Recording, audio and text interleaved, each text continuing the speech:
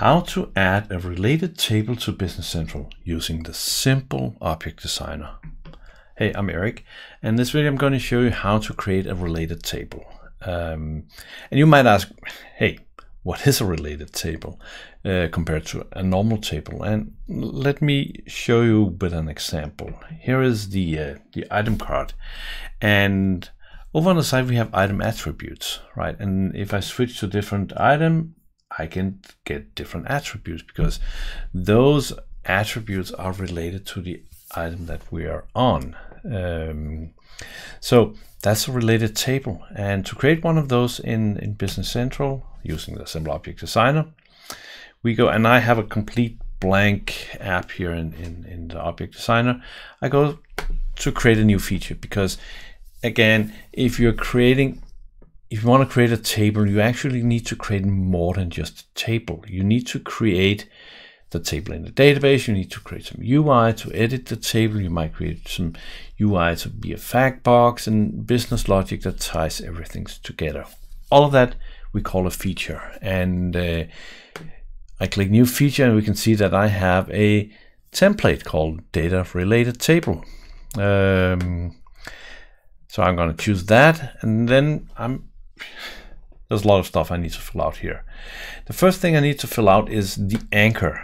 So what are we relating to? And we do have a fixed list of stuff we can relate to, because the simple object designer needs to know how stuff are connected. So we know connection. We can create connections for GL accounts, customer, vendor, items, resources, job, and employees. If you feel that there are other places we need to do this, let me know. In this case, I think I'm going to replicate the item attributes, but I'm going to do them on customers. So every time you create a table, it needs to have a name. So I'll just call this cost attribute. Don't make these too long, because then you're running out of characters, and the nice name you can put down in the table caption. Now we need to decide on what kind of related table we're gonna do. So what is the primary key? So everything in Business Central, every piece of data we put into the database has to have a unique identifier. Like you cannot create two customers with the same number. You cannot create two sales orders with the same number, and so on.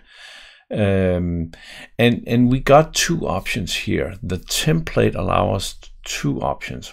One is that we use a field. So on the related table that we are going to create in just a second, that we're in the middle of creating right now, we're going to assign one field to be part of the primary key. Or if we don't really care about a unique identifier, that we just want to be able to put something in, we can let the system create line numbers behind the scene. And I think I'm going to do this in this video.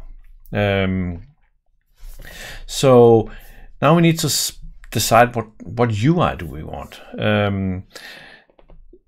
Do we want a list page? Do we want a card page? Do we want a fact box? Since I'm just going to go with line numbers, using creating something fairly simple, I don't need a card, but I will need a list page for users to be able to edit it.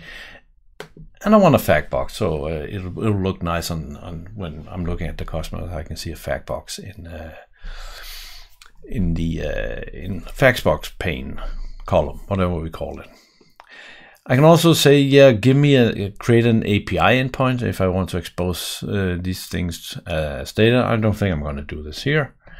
So I click next.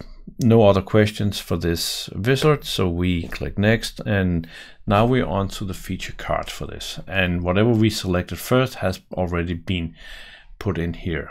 So the only thing I need to do now is I need to create a field. And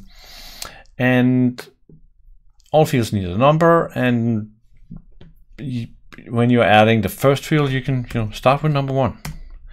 And let's call this for attribute, and we're just going to do a text. So we're going to keep this very simple. Show on list. That's it. Let's verify the feature. the feature is good. And I'm going to close this one, and I'm going to close this one, and now we're done. So I'm just going to publish this to my environment. I say yes to publish, and what's happening now is that the simple object designer is writing the code. So what's taking place right now is that it's writing code, then it's building the app, and after it's done building the app, two things happens.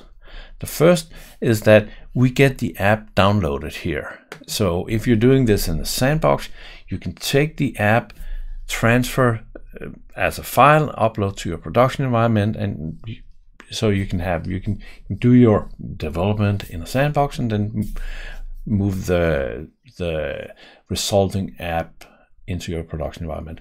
Or you can just do this in production if that's how you roll. The object designer support both methods. So you got an app file, but at the same time, since I said yes to publish, the app is actually getting published into my sandbox here right now. And there's a lot of noise on the screen. Ignore that. Look at the first line, top line, which is what we're doing right now. And I'm just hitting F5. You can see that it's in progress of deploying here. And this always takes longer when I'm recording videos than when I'm not. So in a second, this will be done. And as soon as it's done, we can try it out on the customer. When you're deploying apps like this, what actually takes place is that we send the app to Microsoft server structure, and then they deploy the app to the environment. So if there's tons of other stuff going on at Microsoft at the same time, you might experience a delay like this. And to be honest, now it's done. So even though I had to talk for a minute there, it was not bad. So we're done. We can go back here. What I want to do now is, let's see, I'm actually going to do a Control F5 here, just reload Business Central. Always good to just reload your session after you have deployed something. Otherwise, you might end up with something has changed and it asks you to reload. So let's go to customers here. And we can see that now we have a customer attribute fact box that we just created. And if I go and search for customer attribute, we can see that we got an action on this page, so we can probably find it up here somewhere. Related customer attribute. And since we just created a simple thing, we can go and say, this is perhaps more like comments than attributes, but we can see that we get nice lines, and when I close this off, we get the information. So if I go to another one, it's empty, and I can go to customer attributes from here and say this is actually something and something else, and we have that here. I go back to the one with the fancy typing. So that's a data related table created with the simple object designer in less than 10 minutes. We can get more fancy and combine, so we can create a data table and select entities here if we use the other primary key method. There are other examples on the channel. You can find that to see other ways of using this, but that's how you create a related table with the simple object designer. Hope you like it. Check it out, and I'll see you in the next video. Take care.